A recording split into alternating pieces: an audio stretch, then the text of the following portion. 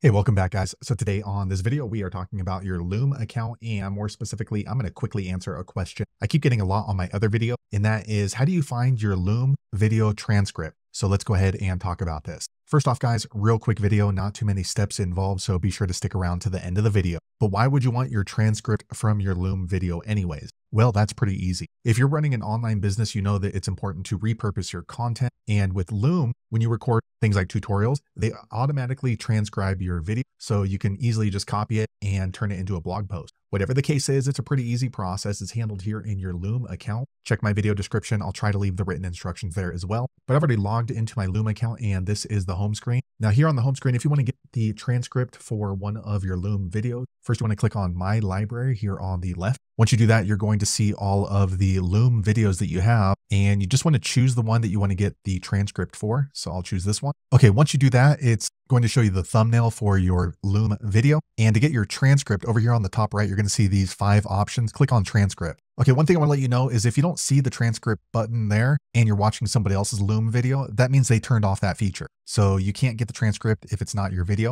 However, if it is your video in your account, this transcript button will always be there whether or not you turned off transcribing. But the difference is if you turned it off, viewers to your video will not be able to see the transcript, but you'll still be able to see it. So here's the transcript for this video, and they're usually pretty good. You definitely want to proofread it because sometimes the words get mixed up, and you just click on copy, and now you can paste it into your blog post if you want. Now, if you want the transcript to be available to your viewers, you just click on settings, and then you get these 2 options, enhancements and audience. Click on audience, and then just scroll all the way down until you see transcript. You can see it's in gray right now, so viewers for this video will not be able to see the transcript unless I click it over, and then it's in purple, and then you would need to save it by clicking on this purple save button. So there you have it, guys. If you're wondering how to get the transcript for one of your Loom videos, that's the easiest way I know how to do it. If you know an easier way, be sure to leave a comment below. Let the rest of us know how you did it. Hopefully you found that video useful. If so, click thumbs up, or maybe consider subscribing to my channel, and hope to see you on the next video. Thanks again for watching.